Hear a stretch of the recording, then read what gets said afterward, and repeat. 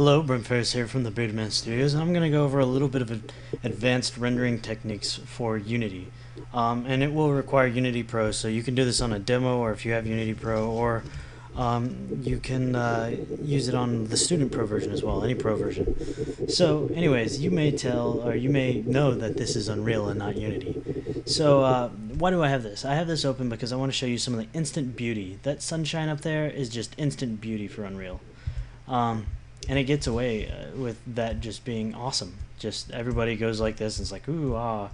And everybody thinks that the renderer is better in Unreal, when that's not the case. When it comes down to graphics, they're all basically baked down to two things. That is OpenGL and DirectX. They're equally powerful. There's not one better than the other. One may be multi-platform, but that doesn't make it better. In essence. So, we'll go ahead, and I'm not starting any wars, so don't comment about this is better than that, because I don't really care about those kind of, just don't.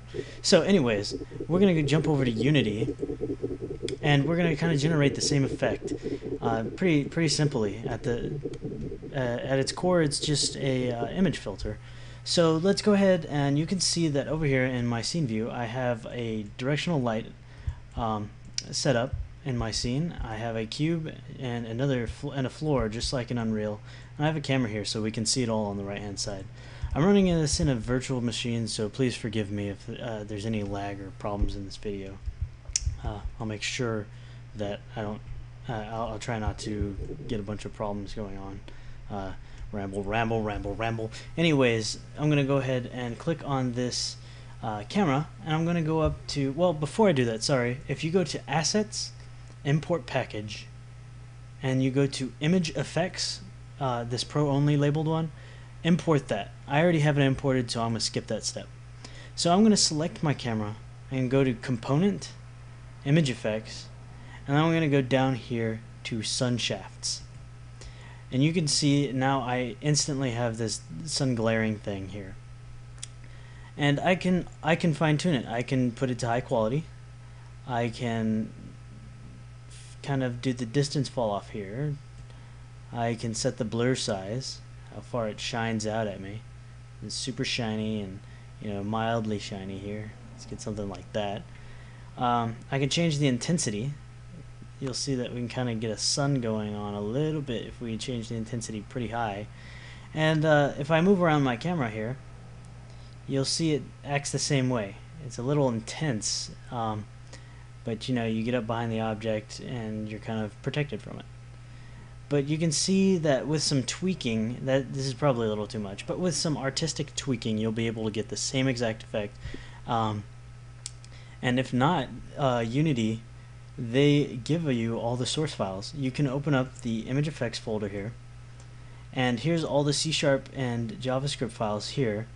You can see here's sun shafts right here. You can modify that to make things better, or you can go straight to the source shaders folder.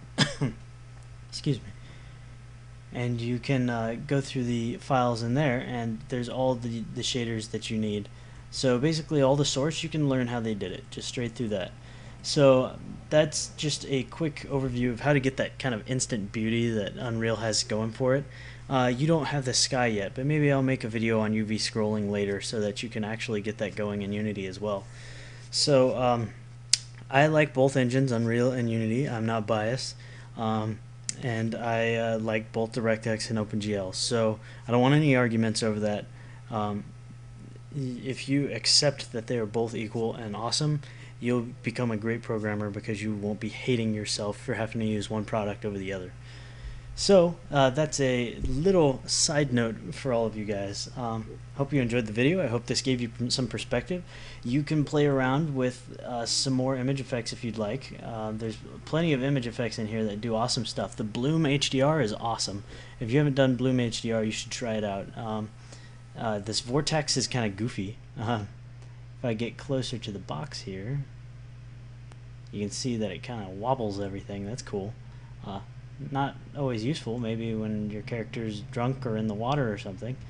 But it's cool to have those features, and you have all the source code so you can learn it. So, yeah, with some tweaking, you can get some awesome effects. It just takes a little bit of practice. Unreal is harder to script in than Unity. Its difficulty in programming is much higher than Unity, and Unity, but it can work as well as Unity, and its render is instantly more beautiful than Unity is. But with a little bit of work, you can get Unity's just as beautiful. So it's really just about a give and take. Both of them have their pluses and minuses, and both are pretty awesome engines, and allow us to do awesome stuff. So I hope you enjoyed this tutorial. I hope you take a lot out of it, and you can build your own. You start building your own stuff. And with that, we are done.